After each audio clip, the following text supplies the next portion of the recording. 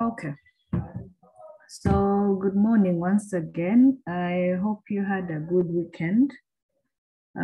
Just like I said last time, we are going to do acute sinusitis. This is supposed to be a lecture done by Dr. Victoria, but I'm going to do it for her. And I hope at least a majority of you were able to access the study material, at least before. I think that would help in terms of things that you did not understand, and you can ask questions as we go along or at the very end, whichever is more convenient for you. Okay. So acute sinusitis,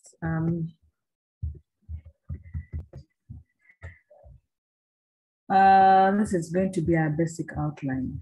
We shall define what acute sinusitis is. Then we'll be able to classify sinusitis, to talk about the etiology, the presentation, then the tests that you can do to diagnose it, how you treat a patient you diagnose with acute sinusitis, and then how you are able to monitor them and follow them up. And finally, the complications associated with acute sinusitis.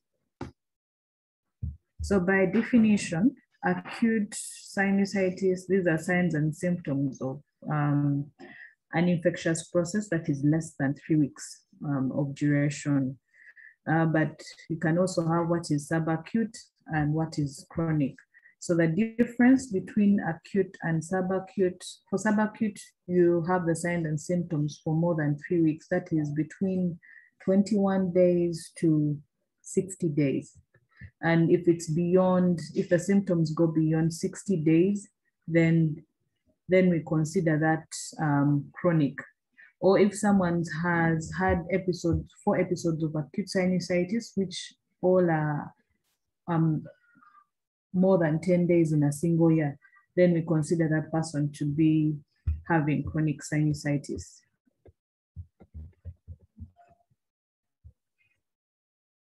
So what causes or what leads to chronic sinusitis for someone who has been with acute and then they come up with chronic sinusitis?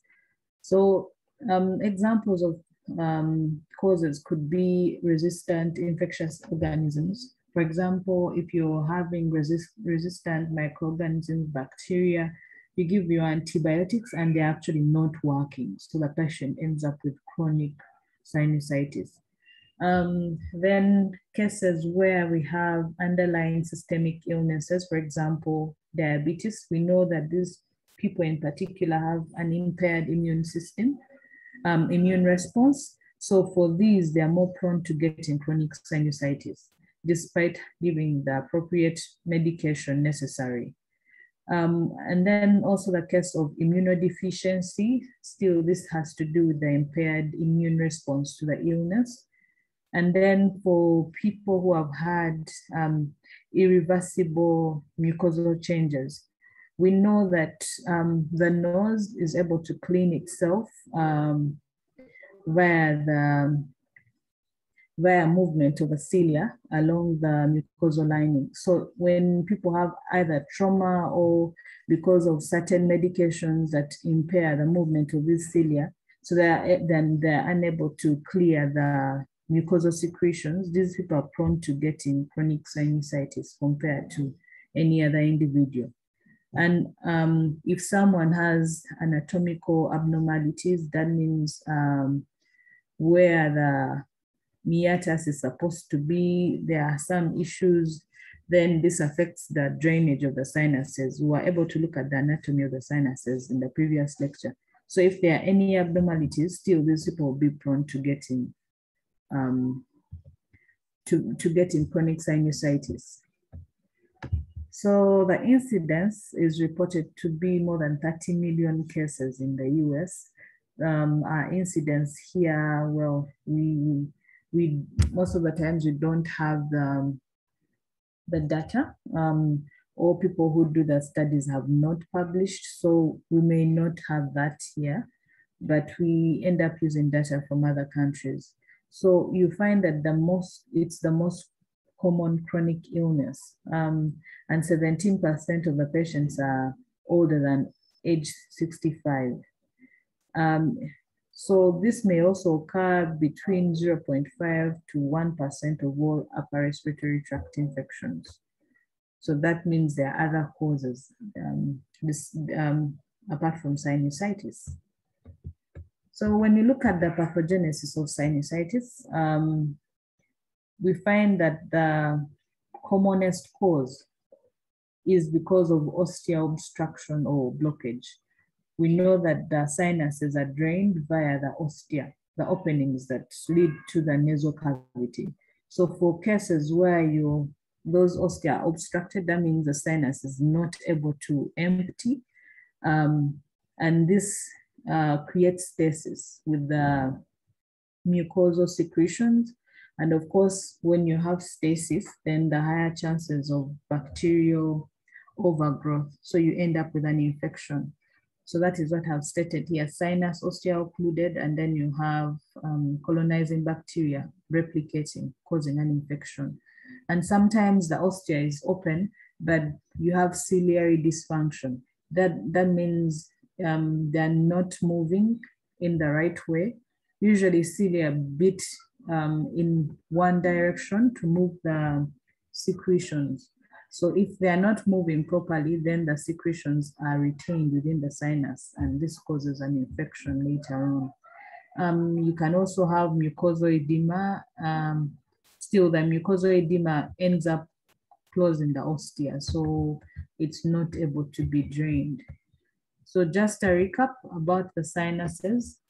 We have here these are the frontal sinuses, and in between here should be having ethmoid sinuses. This is the maxillary sinus. So when you look at the sagittal view, this is your frontal sinus. These are the ethmoid sinuses, and then this is the maxillary sinus. We are able to see the sphenoid on this other image here because it's more posterior. Yeah. So you find that they all have openings. The frontal sinus, maxillary sinus, and the ethmoids all open into the middle meatus. So if there's anything that is causing obstruction of that meatus or the ostia, it's prone to cause you infection in the sinus, in the frontal, the ethmoid, and the maxillary. So for the sphenoid, usually it opens in the sphenoethmoidal recess. So if there's anything causing obstruction there, then you're prone to getting infection in the sphenoid as well. So these are the most common organisms that causing infection in the sinuses. When we consider bacterial causes, we have both anaerobic and aerobic bacteria. And for the aerobic bacteria, as you can see, we have Strep pneumoniae, which is the most common. Then you could have alpha and beta hemolytic streptococcus, you have Staph aureus, you have Haemophilus, you have E. coli.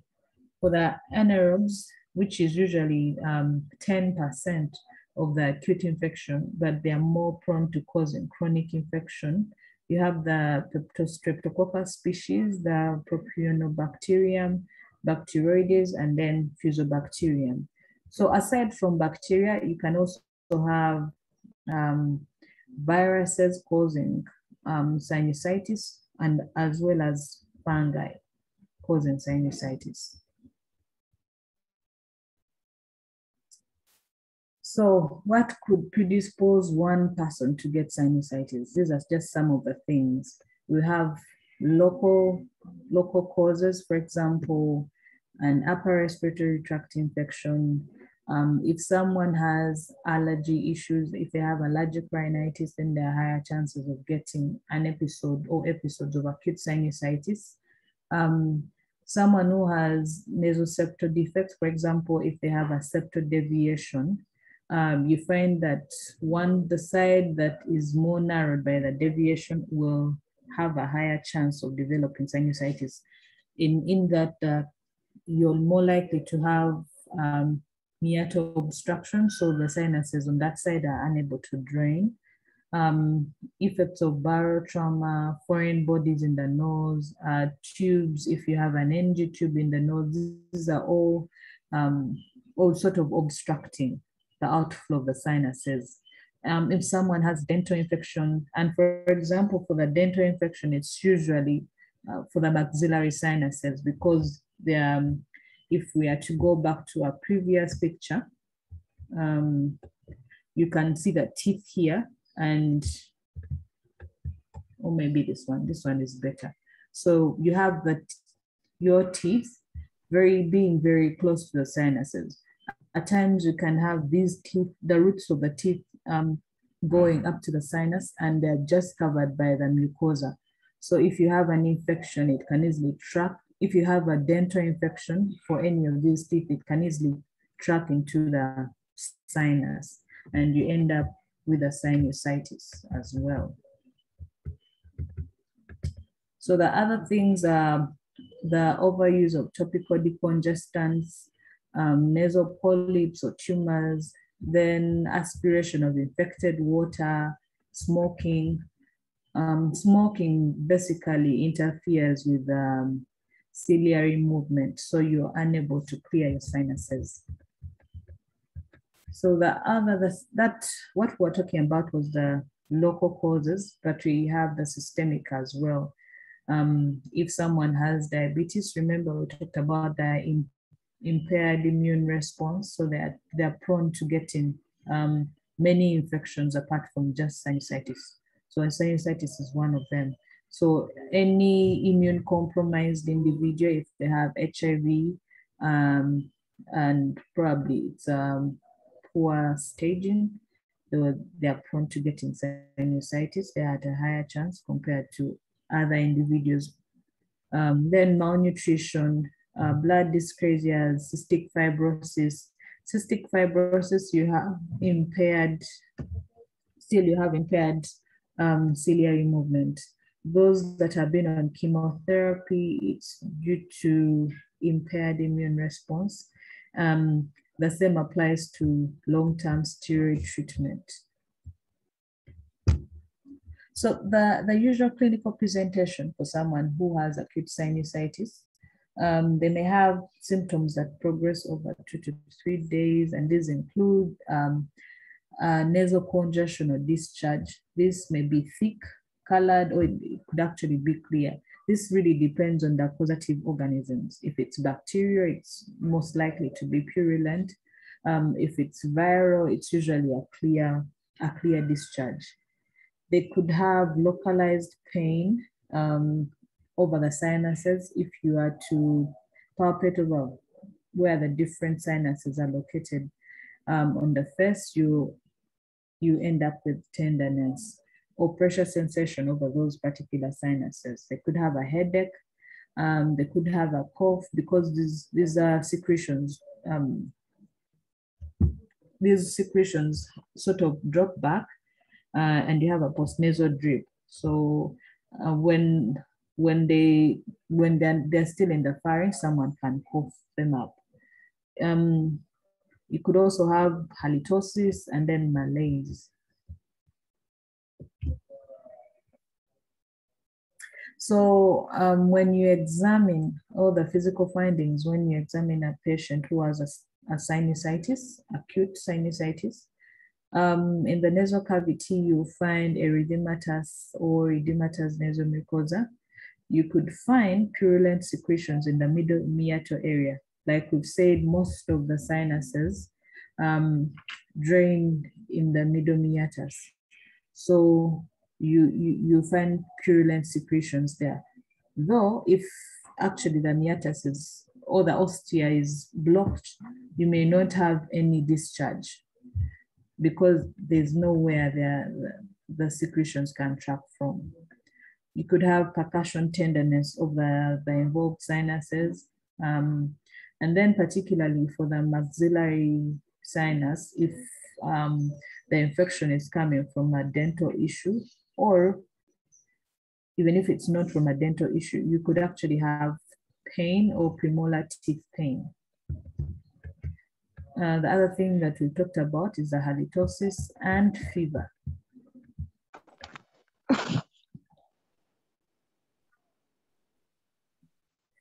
Okay, so what are the pain patterns of someone with acute sinusitis?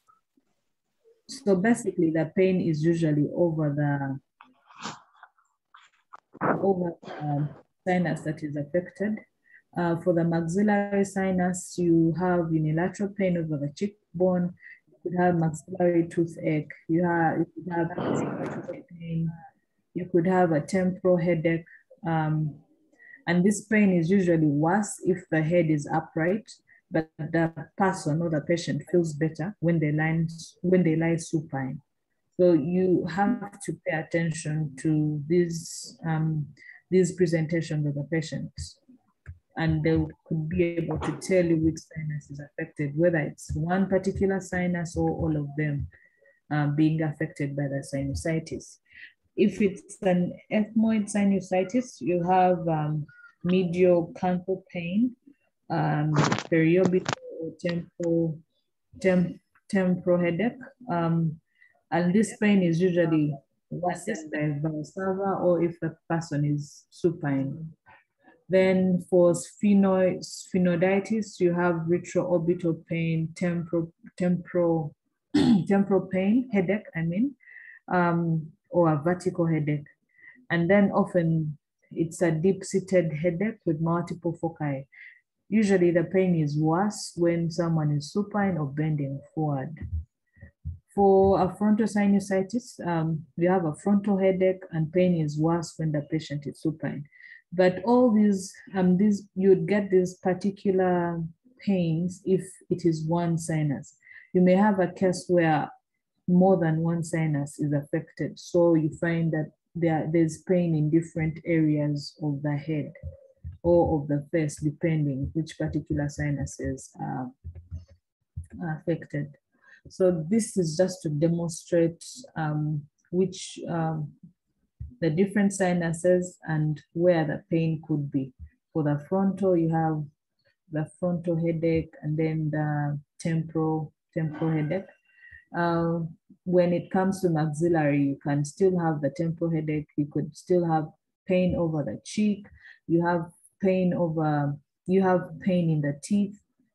So depending on where or what sinuses are affected, you have different locations of pain and headache. So for the sphenoid, you find that it's more deep-seated. The person may not be able to localize where, or it's in the occiput. So it all depends on which sinuses are affected.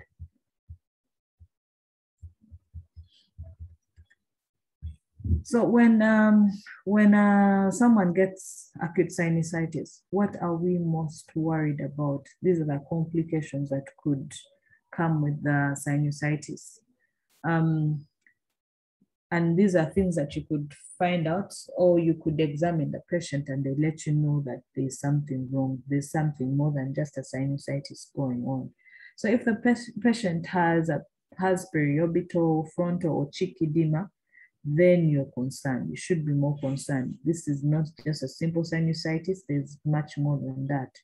If they have proptosis, if they have ophthalmoplegia, that means they have abnormal eye movement or what you call a lazy eye. If you have ptosis, diplopia, then you should be more worried. If they have meningeal signs or if they have neurodeficits for cranial nerve 2 to 6, then you should be more worried that it's not just a simple sinusitis. You have complications. So part of the test that you can do to determine or to diagnose your acute sinusitis. Previously, we used to use plain films, but with the CT scan coming up, it's more sensitive compared to plain radiographs. Because for plain radiographs, you can't really be able to distinguish between if the sinus is fully covered up, you cannot be able to tell between an infection causing inflammation or a tumor. You can't really tell them apart.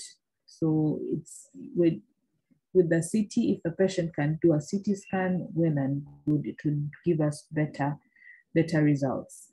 So for the radiological signs of sinus pathology, we could have air fluid levels where you have partial or complete opacification of the sinus. You could have bony wall displacement. And then you could also have mucosal thickening. This is usually 4 millimeters or more. This you can be able to tell in a CT scan. So for the plain radiographs, you usually use the Cardwell Waters or the Submental Vertex views to tell you the different sinuses. So this image is a Waters view, and you can be able to see this is the nasal cavity. You can see the septum here. So this is the right nasal cavity and the left nasal cavity. So that means this is the right maxillary sinus, and then this is the left maxillary sinus. But if you compare the right with the left, you have an air fluid level here in the left. So that tells you that there's fluid, there's some form of fluid in the left maxillary sinus. So remember, we said that with the sinusitis, you have either blockage in the ostia, so these fluids are not able to drain, or inflammation. So for this particular one, we are seeing air fluid levels. So it tells us we have a left maxillary sinusitis, according to that X-ray. When you look at this image, you can see the frontal sinus is there. Here, this is the nasal cavity, but when it comes to the maxillary sinuses, they are not really, you can't see them very well, and this is because of mucosal thickening here, mostly in the in the left sinus. And then, well, this is not so clear, but we have an air fluid level in the right, so it tells you this person has a maxillary sinusitis, which is bilateral, because here the frontal sinuses seem to be clear. It's only the maxillary sinuses that we are able to see that have some pathology in them. So for this particular patient, we can be able to see the frontal sinus here. This should be the sphenoid sinus, and the maxillary somewhere here. So this is lateral view. For the lateral view, that's where you're able to see the ethmoid sinuses here, and the frontal as well.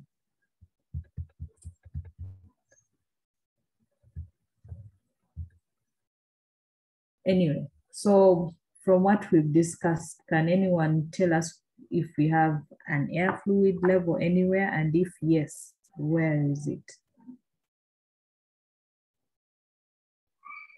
Ah.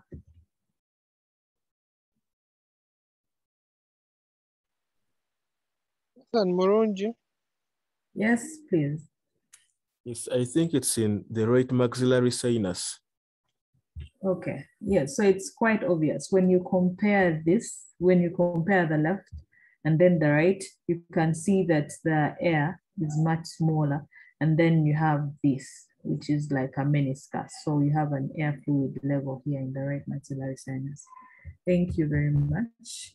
So,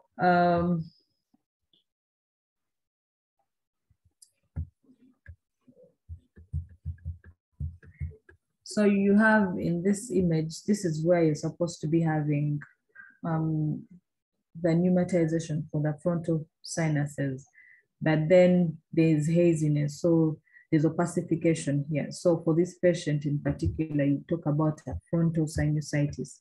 Other than that, well, this should be the nasal cavity, but the frontals are opacified, so we think they have. So there are also other images for you to look at as you read, so that you can be able to tell where the air fluid levels are, where the opacification is. Yes, as you revise. So like I said, for the plain film, it's not the best. It has limitations. And this is because of poor visualization. You can't be able to see the ethmoid air cells very well. Then, like I said prior, you cannot be able to distinguish between infection, tumor.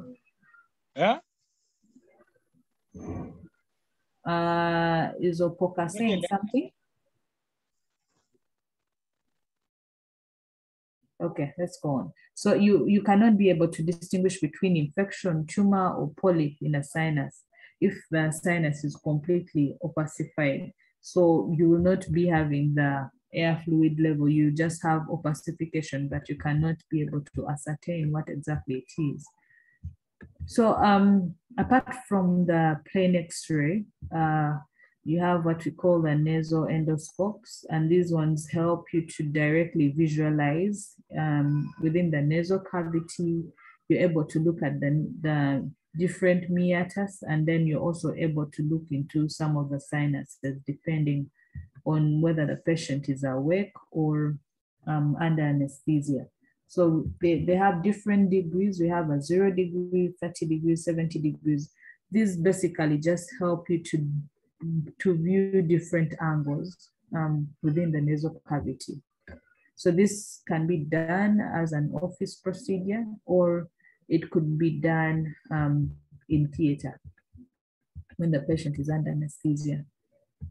So the other test that we talked about is the CT scan. And this one is of more advantage because you're able to look at the ethmoid air cells. Then you're also able to evaluate the cause of the opacified sinuses, whether it's tumor, it's a solid tumor, or it's polyps, or if it's just fluid that is completely filling the sinus. And it's able to distinguish or differentiate bony changes of chronic inflammation from those that are caused by just bony changes for chronic inflammation causing an osteomyelitis, or those that are caused by tumor. And it's only indicated because if there are any complication or if you're suspecting complications in a patient. Why? Because one, the cost, and then also exposure, exposure for the patient.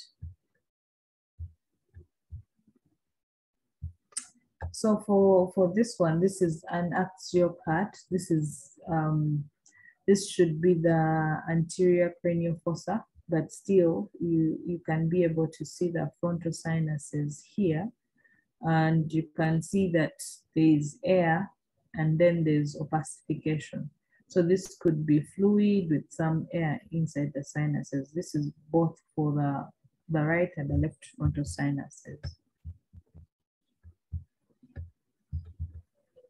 For this one in particular, it's looking at this is just sphenoid sinuses. This is, you find that there's opacification of this particular sinus.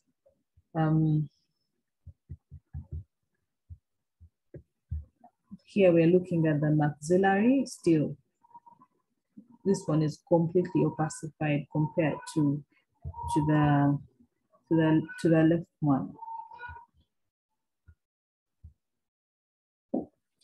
So when you diagnose a patient with sinusitis, with acute sinusitis, your goals for therapy usually are to control infection and then to facilitate sinus osteopatency, so that whatever is in the sinus can be able to drain out, and also provide relief of symptoms. If someone has come with pain, you should be able to relieve the pain.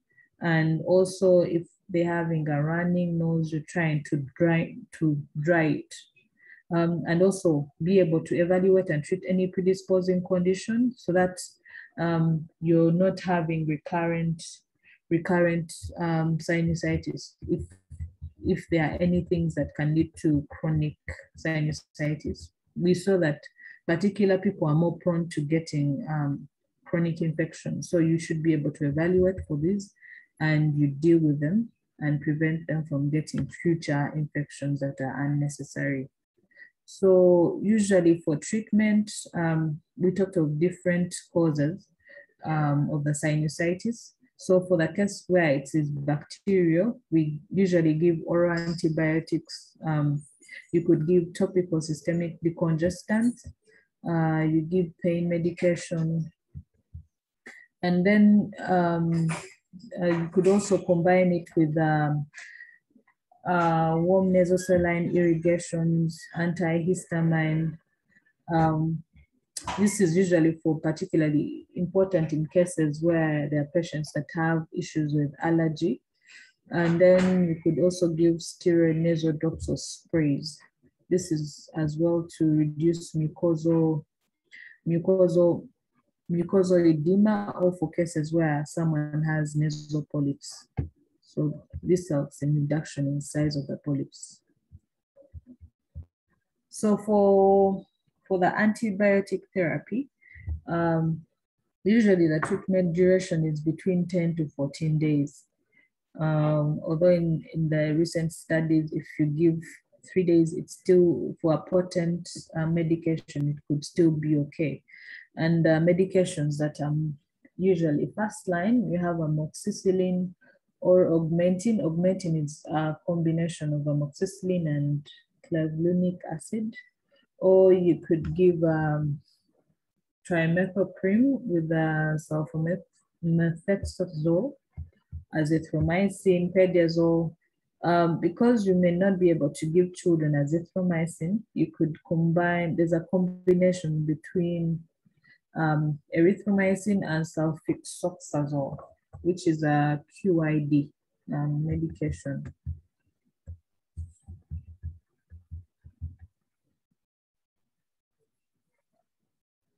So for this alternative, it's usually for patients that have failed with the first line, and here you're considering cephalosporins. You could use cefuroxime, you could use cefprozil, cefpodoxime. This could help you with patients that have failed to respond to the first line medication.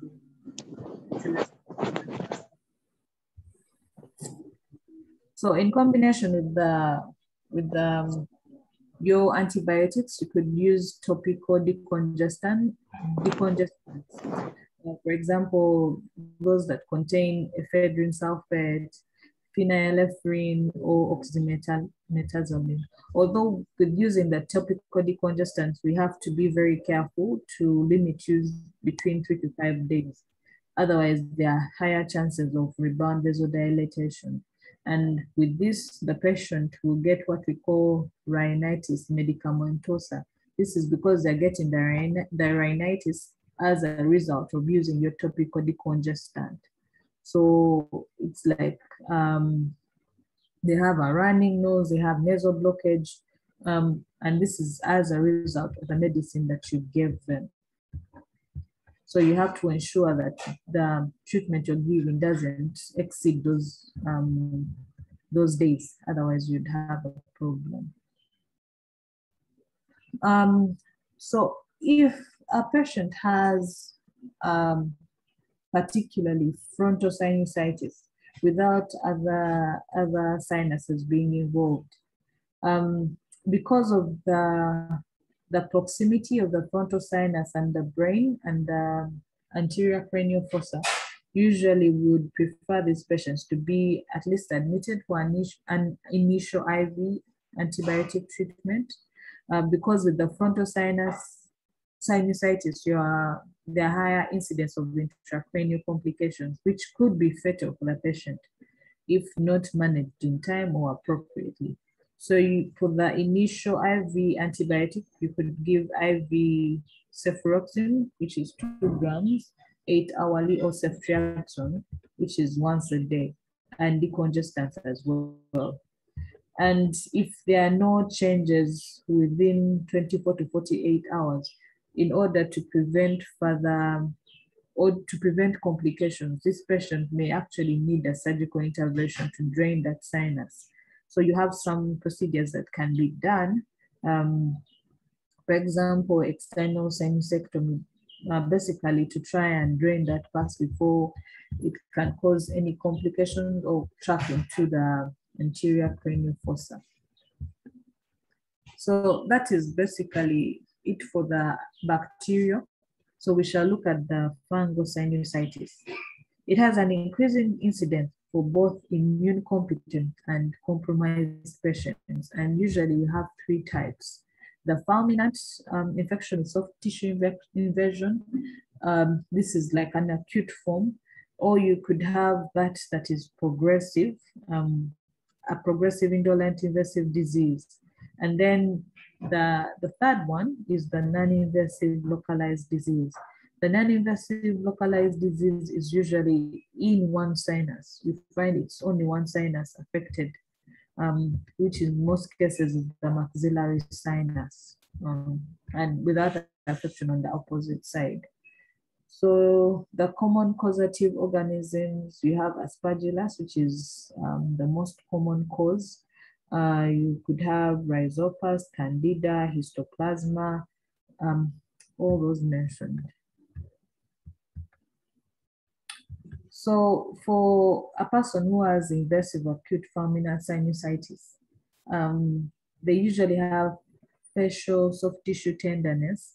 They could have cloudy rhinorrhea, fever, and when you look into the nasal cavity, they usually have gray or friable nasal tissue, which lacks sensation, so it's painless. They could have necrotic black tissue in the nasal cavity, and they could also have bloody rhinorrhea.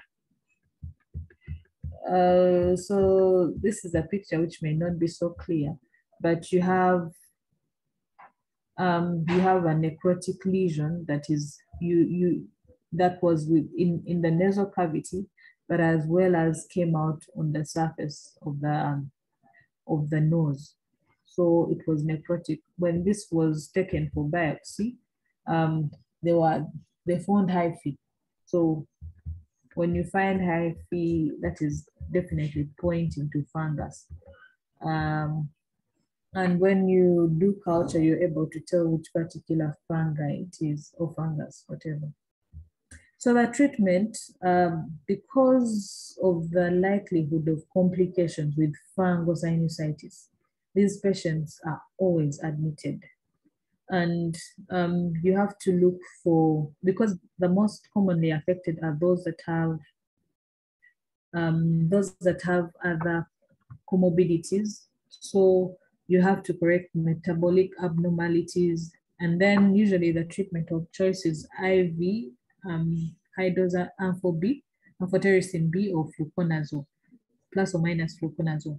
And then you have to debride the affected tissue or the necrotic tissue so that you leave only the live tissue. Otherwise, whatever medication you're giving IV will not be able to work if you've not removed the necrotic tissue.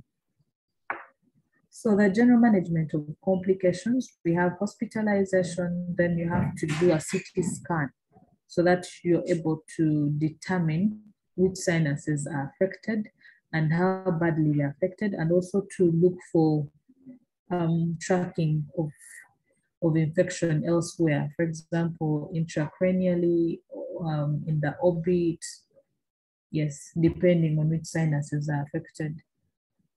Then for the antibiotics you give, you should also have anaerobic coverage. And these patients should be seen by an ENT to ensure that all is well with them. So for the complications of the acute sinusitis, the complications could be local, intracranial, or it could be generalized complications. So for the local complications, we have the mucocele or the mucopyocele. And this is basically when the sinus is sealed off. So that means the secretions are not being drained. So they keep accumulating. And depending on which sinus is affected, you could end up with a mass, which can be seen on the outside, or you see it in the nasal cavity. And this is usually for the mucocele, it's basically the mucosal secretions or that mucoid secretion. When it's the mucopyocele, that means it's infected, and then it's like pus. You could also have osteomyelitis. You could have fasciocellulitis. You could have an oral antral fistula. Basically, you have a fistula connecting the sinus with the oral cavity. So this usually occurs for the maxillary sinus. You could have orbitocellulitis. Intracranially, you could have a cavernous sinus thrombosis. You could have a septic thrombophlebitis. You could have a meningitis, epidural, subdural, and intracranial, intracerebral brain, basically the brain abscess. So for the case where you have complications, that means basically your treatment is IV medication. You could use the cephalosporin, ceftriaxone, cefotaxime, and this is combined with the metronidazole, anaerobic cover, metronidazole, which is, you can give at 30 milligrams per kilogram per day, which could be in divided doses for the patient. Or the other option, you could give a combination of ampicillin and sulbactam or vancomycin. So how do you follow up a patient who has had acute sinusitis? For example, if you've given medication and it has not resolved within the 10 days, then you have to consider increasing, giving them antibiotics for the next 3 weeks. Still, if you've given the medication for the 3 weeks and they are still not resolved, then you have to do further workup to rule out any complications, and you have to do a CT scan, or you have to do cultures from the sinus. So there are also other antibiotics that you can consider, which is clindamycin, ciprofloxacin, and metronidazole, for the case where you have resistance, bacterial resistance. And then you could as well as consider topical intranasal steroids. These ones are supposed to help you with, in case there are any polyps, they are supposed to cause shrinkage of those polyps, and then the medications get where they're supposed to go. So our summary, basically, you diagnose acute sinusitis with clinical presentation. That means from the history and then your examination findings. And when you diagnose acute sinusitis, you should be able to evaluate the patient for complications. And if there are any complications, then the patient needs to be admitted at hospital. The treatment for acute sinusitis without complications is usually 10 to 14 days, but you may have to extend treatment if the patient has not resolved within 10 days. Yeah. So that is it. Any questions, reactions are welcome. Yes, doctor, thank you so much. There were some questions in group. Okay. In the chat. I had two questions. How do blood dyscrasias predispose one to sinusitis, and what causes the opacification? Okay, so I'll start with the opacification. Like we talked about before, opacification could be either mucosoedema within the sinus. So you're not able, because sinuses are supposed to be filled with air. So if you have opacification, that means the air, there's no air. So it could be mucosoedema, it could be fluid within the sinus, or it could be actually a soft tissue mass that would cause the opacification. So the blood dyscrasias, because these basically you have abnormalities or abnormal cells within the blood, you find that in most cases, they also have an impaired immune response as well. So that is how the blood dysplasias can lead to someone getting sinusitis. Yes, we have more questions in the chat. Pauline was saying, what drugs cause mucosal cilia changes? I beg your pardon? What drugs cause mucosal cilia changes from Pauline? Which drugs? Yes. Which drugs cause mucosal ciliary changes? Yes.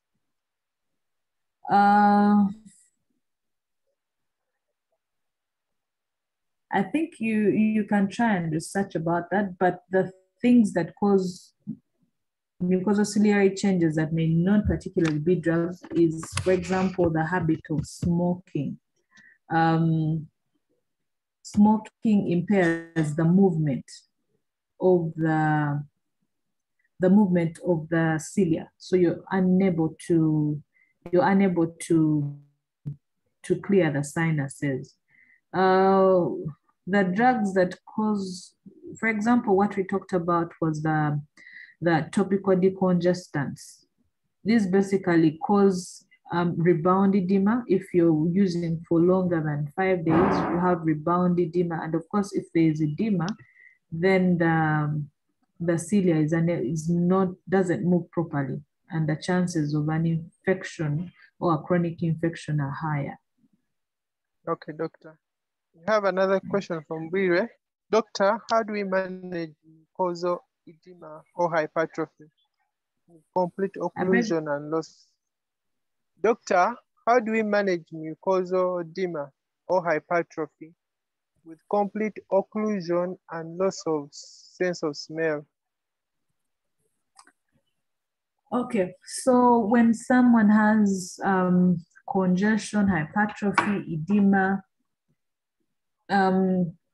it could be an acute cause, like an acute infection, acute sinusitis. It could be an allergic reaction. So depending on what the cause has been.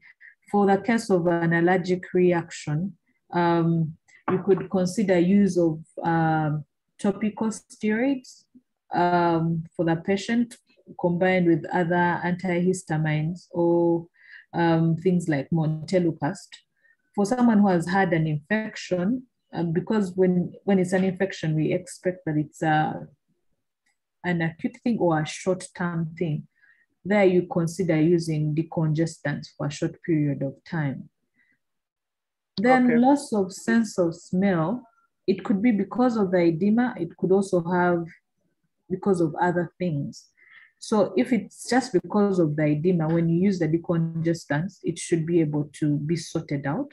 But if you have other causes of the loss of sense of smell, for example, if someone had trauma, head trauma, or if you have tumor, then those ones should be managed independently.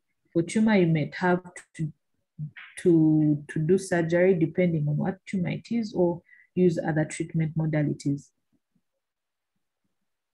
We have more questions coming in, doctor. Okay. So this is from Burundi. How would we differentiate acute sinusitis from allergic rhinitis from the clinical presentation, especially the viral sinusitis where the rhinorrhea is also clear? So that still comes with it still comes out from your history. For allergic rhinitis or allergic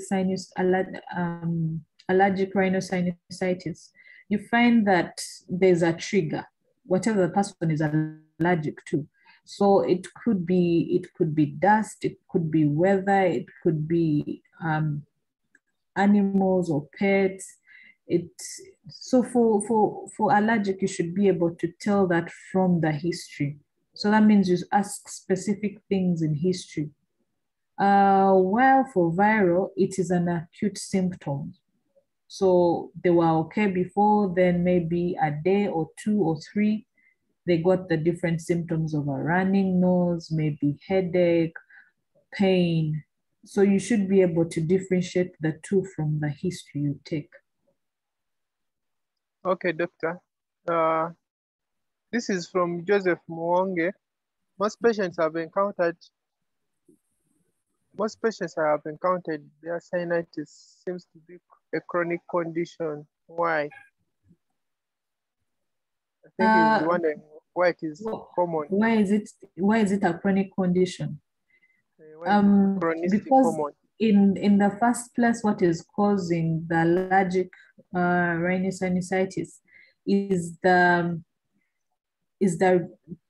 body's reaction or the immune system's reaction to whatever allergen it is. So as long as the person can't keep away from that allergen, then they're bound to come with symptoms. For example, if it's something like dust, if you're still moving in dusty Uganda or wherever you're staying, you're still going to come up with symptoms because your body is reacting to the dust. So it's chronic because the best treatment would be for someone to stay away from the allergen. That would be the best treatment. So with the other medications that you're giving, it's usually for relief of symptoms. So it's not taking away the allergy, but it's just causing you to mitigate the symptoms that the patient has presented with. That's why it ends up being chronic. Okay, last question from Wire says, Doctor, where all attempts have failed on therapies, is there any surgical option? Yes, so depending on which sinuses are affected, the different surgical options that you can have that are available. And this can be endoscopic or open surgery. Although now what is most recommended is endoscopic.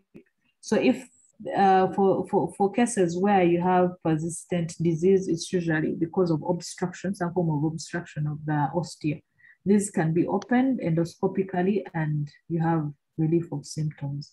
So it's just like we had talked about earlier. If someone is having symptoms for more than 3 weeks, you should be able to do a CT scan and find out why they are not improving. And this usually the cause can be managed surgically or with addition of more medication. Okay, doctor, now I think I also have a question.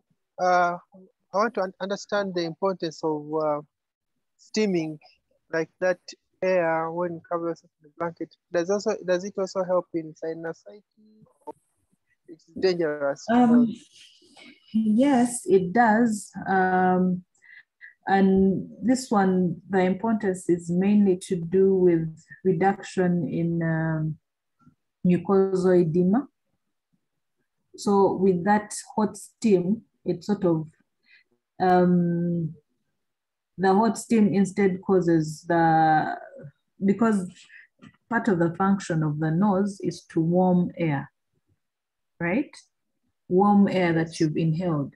So when you inhale steam, it's sort of hot air, and the instead of congestion, you have that the blood vessels of the nose will instead constrict, and this in turn helps with opening up the nose. So it helps with decongestion of the nose. I don't know if you've got me right. Yes, I've gotten you right. I've seen another message in the chat. Thank you, doctor.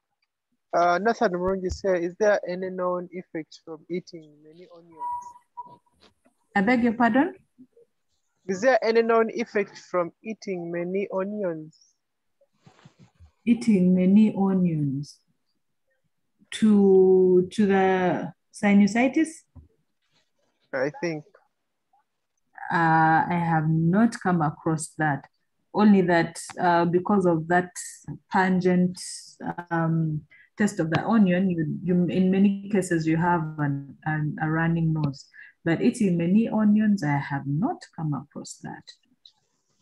Okay, we have one person has put their hand up. I think I'll allow him to ask the question, doctor. Alex, Okay. please unmute. Hello, good morning, doctor. Morning. Alex Nahabwe.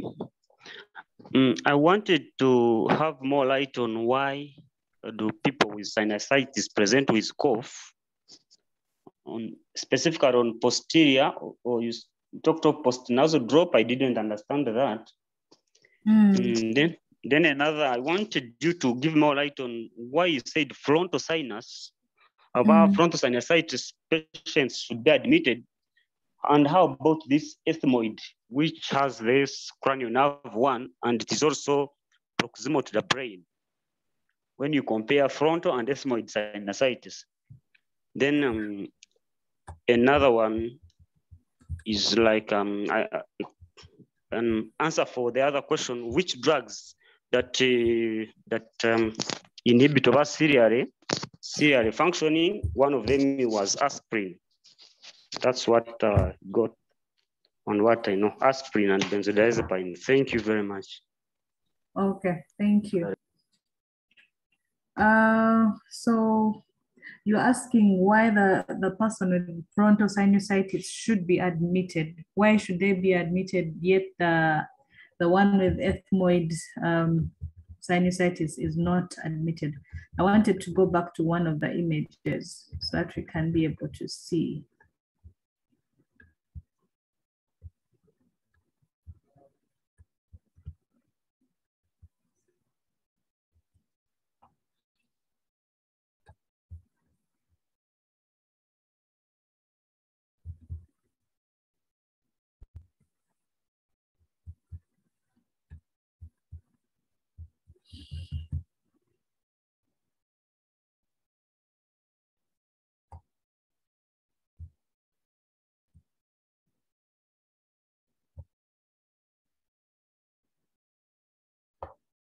Okay, so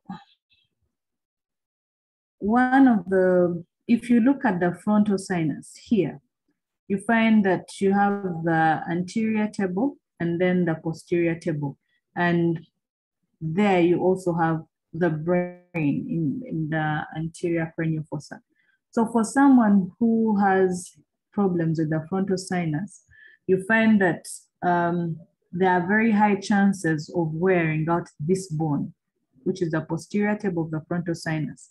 And you find that the sinus that gives you the most complications is this frontal sinus.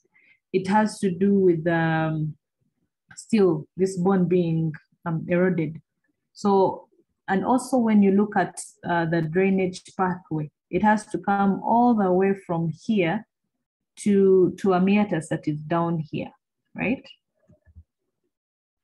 So because of that technicalities, you can see this is a bit longer. You get obstruction in a more lengthy area compared to your ethmoids are right here, and you find that they drain like in this place here where you have the meatus.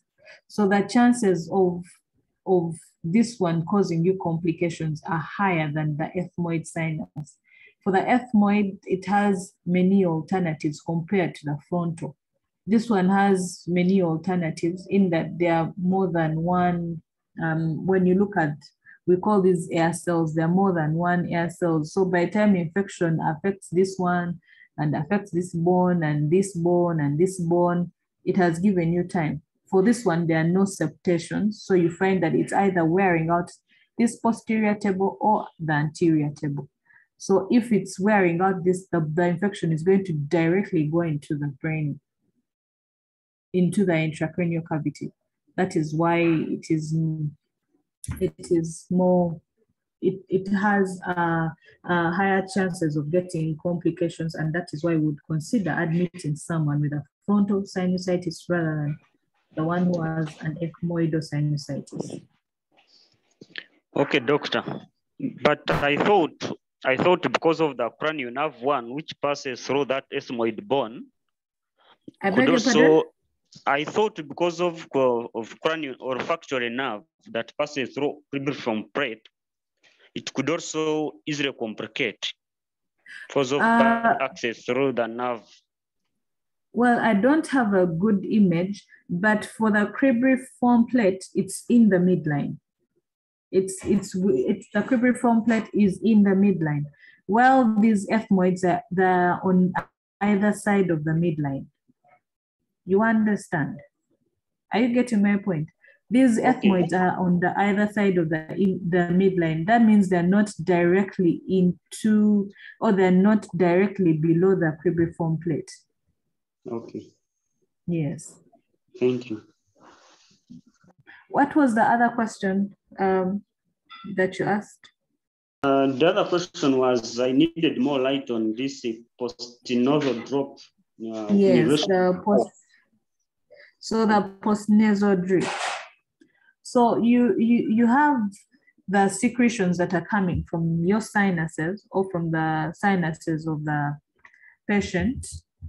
For example, whatever is coming from the sinuses, from the frontal, from the maxillary, from the ethmoid, from the sphenoid, coming into the nasal cavity. So because of the ciliary movement, you have those secretions going backwards, right, into the nasopharynx. Okay, so when they go into the nasopharynx, that's what we call the postnasal drip. If these secretions are a lot, you may find that the person may not have, may not be able to clear them or swallow them fast enough. And these ones will try to track into the airway. And that is how you have the coughing. Okay, thank you, doctor. I've got it. Okay. Any more questions? Yes, there's one from group. Murunji was telling us a story of a lady from Mexico. But the question is that I beg your pardon? The question is, does aspirin have an effect on ciliary function? Unfortunately, I have not had the question. Murunji Jonathan says there was a lady from Mexico with sinusitis. She had only 3 children. So he was asking, is it true that aspirin interferes with sinus ciliary function? It's because of the impairment of the ciliary movement. I think we are done, doctor. Thank you so much. Okay, all right. So I have not yet posted the notes for the next class. I'll probably post it at like the end of the week. Okay, doctor. All right, have a good day.